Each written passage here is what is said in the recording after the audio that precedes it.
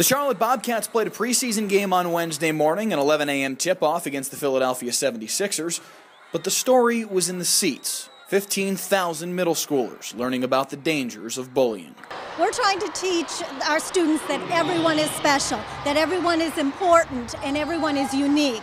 And all of those special characteristics that the students have is who makes them special and important. Bullying's been around forever, but I think, when you have kids that unfortunately lose their lives or they take their own lives because they've been bullied, and it really sort of takes the focus off the good things that kids should be thinking about as they grow up, their education, playing sports, staying drug-free.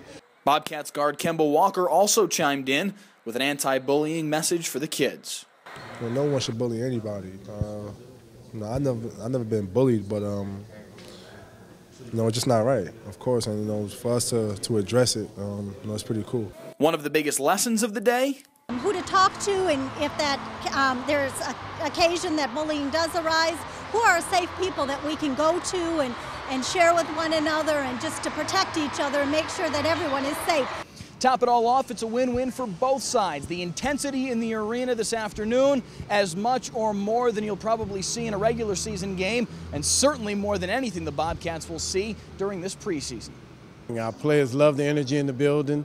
It's probably the loudest crowd that we get all year. To see the smiles on the kids' faces, but more importantly, to be able to get a real message across that they all need to be thinking about is really important to us. At Time Warner Cable Arena, Mike Leslie, Fox 46 Carolinas.